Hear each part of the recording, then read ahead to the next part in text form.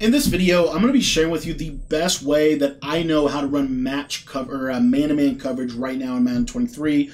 Really effective for guarding a lot of different types of formations, depending on the formation that you're going to be guarding. I think this is going to be very helpful to you. If you want to get my entire 4-6 defensive ebook that explains a lot of these principles in depth, make sure that you join the Patreon. We've got over 25 different offensive and defensive ebooks. You'll get access to all of them by becoming a member today. It's only $10 to become a member, so make sure to sign up for that. The link is down in the description of the video. The play we're taking a look at today is going to be the Mike Blitz 0, but it's a specific type of shaded coverage, and we're going to talk a little bit about it. And it is also going to be paired with a very critical adjustment. In the nickel 3-3 formation, you can come out in what's known as the safety nickelback package. Now, what I recommend doing if you're going to run this is to go ahead and come out or go ahead and sub all of your players out and then sub them back in, because it is going to help significantly with them not changing. But as you can see here, if you look at the bottom of the play call screen, you're going to see safety nickelback package with the right joystick. The way I get to it is I just flick the right joystick to the right a couple times, and it's going to give me safety nickelback package. What that does is it basically gives you 3 safeties on the field, which is going to allow you to have different coverage adjustments on your players. So I'm going to go down to Mike Blitz 0. I'm going to press, and if you look at the safety adjustments that I have now, I can now put my safeties in thirds on either side of the field. Thirds, in my opinion, are the best zone in the game for defending corner routes. Okay? So then all we're going to need to do is we're going to shade underneath, and we're going to man up our linebackers on the running back and on the tight end. So as you can see right here, we're just manning them up on those players, and then we're going to use our middle linebacker, as you can see. What you're going to notice with this is this is going to, these outside thirds are going to significantly help you defend plays like bench that are very popular for beating man-to-man coverage. I'll show it to you one more time here, or I'll show it to you in instant replay, I apologize. And what you're going to see, same basic thing. You see here, it's hard to throw these corners with these outside thirds. So what are people going to start throwing if they're not able to throw corner routes? Glad that you asked. They're probably going to throw some type of slant post concept like this. This is probably what they're going to do, all right? So they're probably going to go to something like this. We'll set the coverage up again really quick. What you want to do is you want to press your coverage. That is important. You want to outside third both safeties to their corresponding side. You want to man up your linebackers onto the running back and the tight end. And typically, I want the linebacker that is on the running back side on the running back in case they try a snap throw. And then I can cross-man the tight end for any kind of crossing route that he might be on.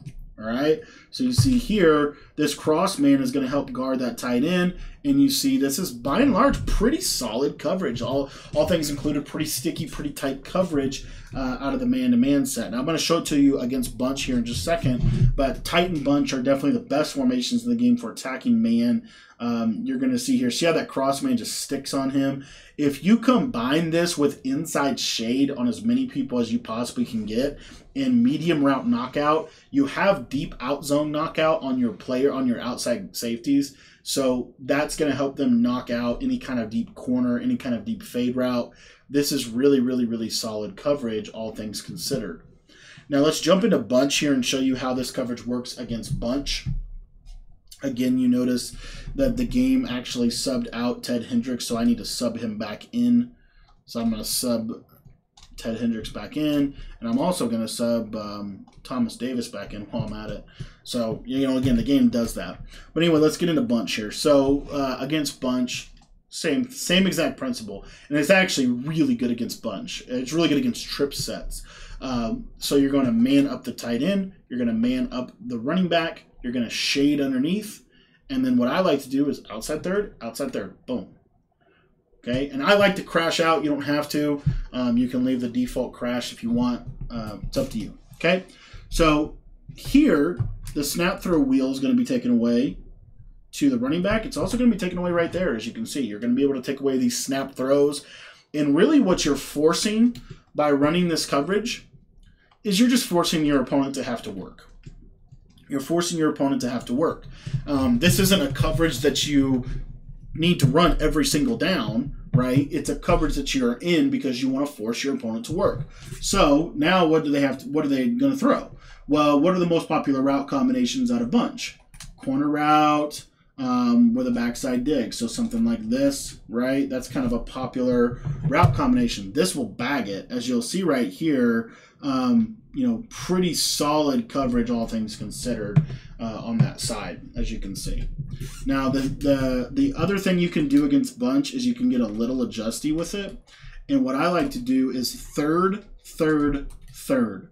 The reason I like this adjustment is because it's going to take away the C route on the left side, which we know is popular, but it's also going to hedge our bet if any reason somebody beats the tight end. Or not beats the tight end, but somebody beats the coverage. So if somebody beats the coverage to, you know, the left side or the right side, this is going to kind of hedge our bet a little bit. And so what you'll see here is even if Julian Edelman, you see how he lights up because he has short out elite, even if he beats it, we're bracketing that really nicely over the top of the defense, as you can see. So this is another great way to deal with any kind of trip set, is to the solo receiver side. Pressing outside thirds this year has been really successful, utilizing press thirds. You're still shading underneath, and now you'll see if he runs a streak, this third is going to basically play him in man-to-man coverage, and he's not getting that instant win animation that we know is super, super common to get with short out elite. So you're able to really slow down a lot of what people are going to do.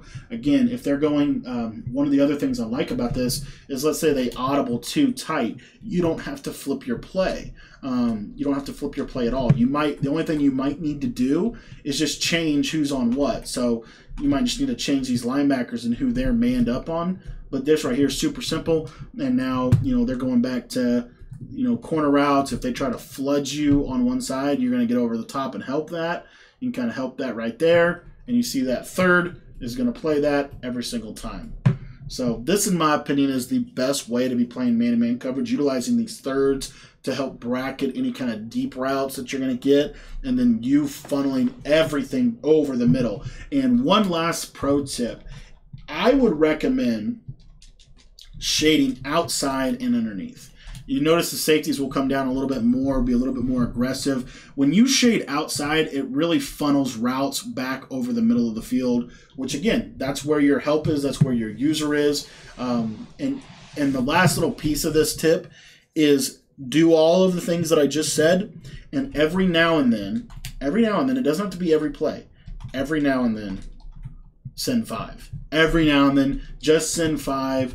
With shade outside, and you are going to have a really, really solid and stout man-to-man coverage defense that is super hard to beat. So that's how I like to run man coverage. If you want to get my entire 4-6 defensive ebook, make sure that you join the Patreon. It's only $10 to become a member, and it's going to get you access to all of our Madden 23 offensive and defensive ebooks. You can sign up at the link in the description of the video.